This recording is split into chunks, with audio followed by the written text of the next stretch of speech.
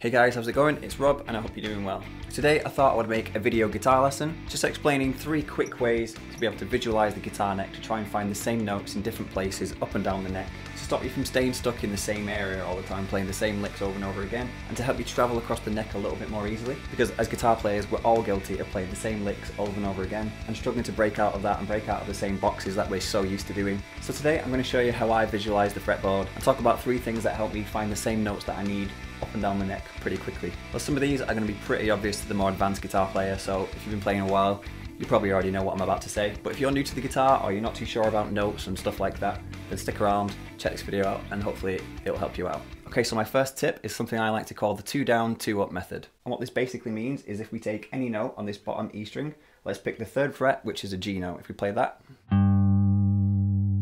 we have a G note. And all I'm going to do is I'm going to go 2 strings down and 2 frets up, which then takes me to the 5th fret. And that is also a G note. So I've got my G note here on the 3rd fret of the low E string. And I got 2 strings down and 2 frets up. And there we have another G note. And this works for any fret, any note starting at the low E string, wherever you are. Let's say C for argument's sake. Got 2 strings down and 2 frets up. And I'm there with another C note. It also works starting at the 5th string as well. So that C note I played there, I can play it on the 3rd fret of the 5th string, which is also C. And I can go 2 strings down and 2 frets up there. And there's another C note. When you get to the 4th string, you can go 2 strings down, but you have to go 3 frets up. That's because everything shifts up 1 fret when you get to the B string. So if we played the 3rd fret of the D string, that's an F note. If I went 2 strings down and 3 frets up this time, that takes me to my next F note. 2 strings down, 3 frets up, F note. And the same goes from the 3rd string down to the top string. The 3rd fret of the G string is a B flat. And if I went 2 strings down and 3 frets up, there's another B flat note. And that works all up and down the fretboard, whatever note you're starting on. It's either 2 strings down and 2 frets up for the 5th and 6th string, or for anything else, it's 2 strings down and 3 frets up will take you to the same note that you started at. This is a really good thing to think about whilst you're playing, because if you know where to find the same note that you started at somewhere else pretty quickly, whilst you're playing you can jump to that note and play the same things but starting somewhere else, which takes your playing to a different part of the neck and gives your playing a different sound. What I mean by that is if I take a G major scale for argument's sake, that's a G major scale. Let's just say that's the only way I knew how to play a G major scale. But now if I do the 2 down, 2 up method, got 2 strings down and 2 frets up, which takes me to another G. Now I can play that exact same scale, but I can start there instead, and I can go like this now. Keeping in mind that when I get to the B string, everything shifts up a fret. So if I didn't shift it up a fret, it would sound weird. Now it would sound like this. So starting at the new G note that I've found, I can play it again. When I get to the B string, I shift up a fret, and now it sounds like this. Another thing I can do in this situation once I know this is I can link those 2 shapes together. So let's say that I only knew that first shape, and now I've just figured out that I could play the 2nd shape because I know where to find another G note to start on. Now I've made my shape twice as big. Now I'm back to G, so where my little finger is here is now my starting point for the 2nd time round of playing the G major scale, starting there. But instead of playing at my little finger, I can swap back to my 2nd finger, which is the one that I started the first shape on, and I can play the same thing just starting here. And then skip up a fret. So if I put that all together, now I've got this.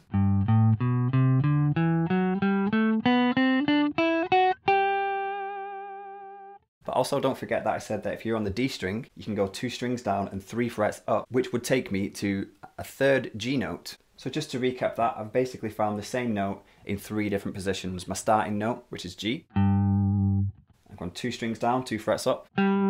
Also G, 2 strings down and 3 frets up.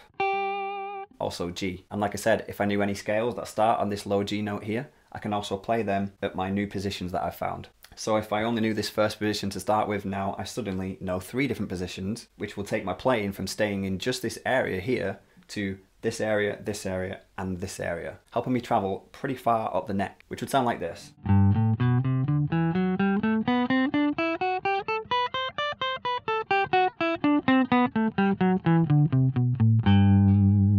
Pretty cool, right? Hopefully that isn't too complicated to follow. And you can try that all the way up and down the fretboard with different notes. Okay, my second way of looking at the fretboard and visualizing it is even easier than that one. And that's basically by keeping my eye on the 12th fret and knowing that if I play the 12th fret on any string, that note is the same as what the string would be if I played it open. So if I play the 12th fret on that low E string,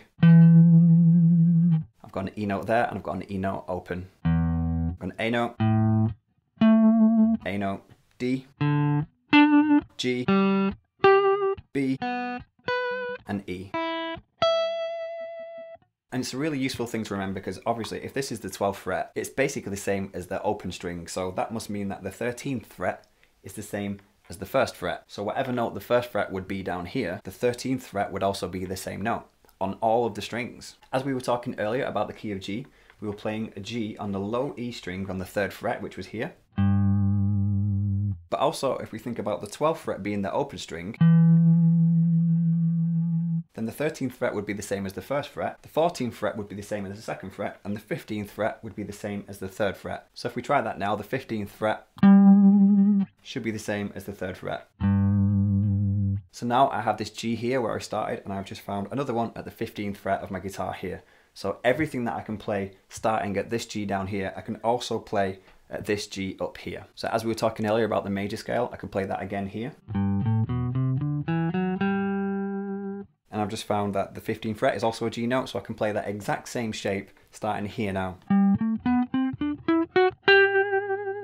And like I said earlier, I linked the G note here to the G note here and the one here that I found by doing the 2 down, 2 up method, 2 down, 3 up. And I can also apply that same note starting at this G note that I've just found up here. So I could play my G major scale at the 15th fret and continue it exactly the same way I did down here. So that's pretty cool because I've suddenly gone from only knowing one note and one scale, in this instance G, to being able to find more G notes in 2 different ways, which then allow me to play just the one scale that I knew in different places, which has then taken me at first all the way up to here, and then starting at the 15th fret is taking me all the way up here. So I pretty much spanned the entire fretboard with 2 simple rules. As long as I knew where to start in the first place and how to play anything starting at this G note, I can play exactly the same things at all the other G notes that I can find. As I said earlier, it could even be something as simple as the pentatonic. So if I play a normal minor pentatonic starting at the G that I already knew,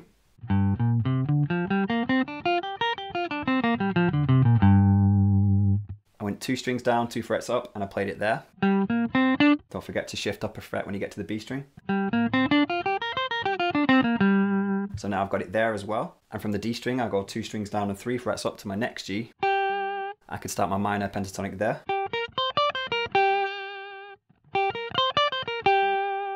So I've got that same pentatonic shape that I knew starting in 3 different places, but also I could apply method 2 and remembering that the 15th fret is the same as the 3rd fret, so I could also play that pentatonic scale now starting at the 15th fret. And again, I could also start going 2 strings down and 2 frets up, which takes me here. I could start my pentatonic scale starting there as well. Up a fret on my B string.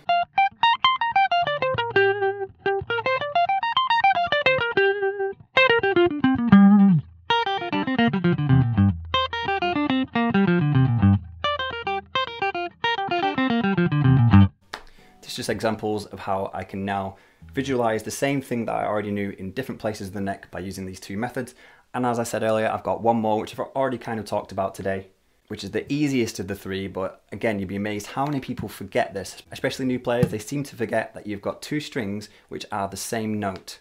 You've got a low E string and you've got a high E string. So when people are learning scales, I find that they get very confident where they start, but as they go down the strings, they get a little less confident and they start guessing a bit more. So if there's anywhere that you definitely don't have to guess, that's on the high E string, because if you know where you started on the low E string, the high E string is going to be exactly the same notes. So if you started your pentatonic scale, again, let's use the key of G.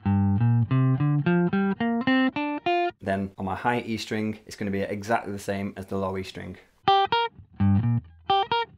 Which is so easy to remember, and I know a lot of people know that. So if you're new to playing scales, that's one thing that I definitely recommend keeping in mind when you're trying to visualize the scales and trying to remember them, is that the starting string, the low E, is the same as the high E and vice versa. So anything that you play on this low E string will also be the same on the high E string. So now we can put all of those 3 little methods and things to think about together to be able to find the same note in various places all up and down the neck. So still thinking about G, we had the one that we started on the low E string, 3rd fret. We got 2 strings down, 2 frets up. Another G. We got 2 strings down, 3 frets up from the 4th string. There's another G. But also we had this G on the 3rd fret of the low E string. It's also going to be the 3rd fret of the high E string, isn't it? So there's another G. So far we got 1, 2, 3, 4. 4 Gs. But also method number 2 was talking about everything after the 12th fret is the same as it is down here. So if we know that the 3rd fret is a G note here, we said the 15th fret would also be a G note. And then if we said everything on the high E string is the same as the low E string, that would make the 15th fret on the high E string also a G note. So if you put those together, we have all of these. So there's 6 right there, but also we can add even more to it by starting at this G here and going down 2 strings, up 2 frets, and then down 2 strings and up 3 frets. So altogether, just from knowing one G note but knowing 3 different rules, now suddenly we found all of these G notes.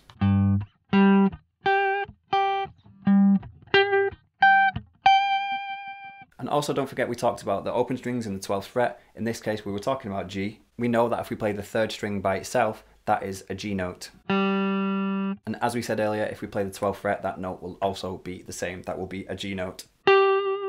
So we can add that to it as well. So now we have all of these G notes. And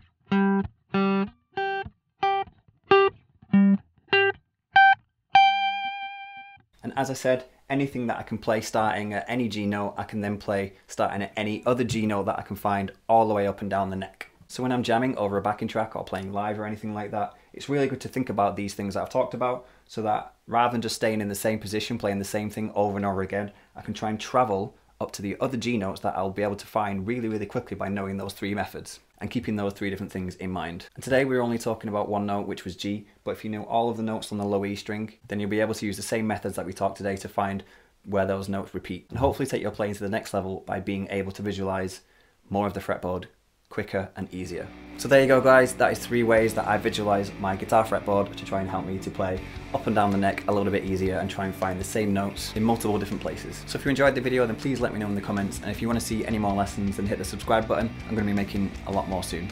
So I hope you found this useful, and hopefully I'll see you in my next video. Thanks for watching.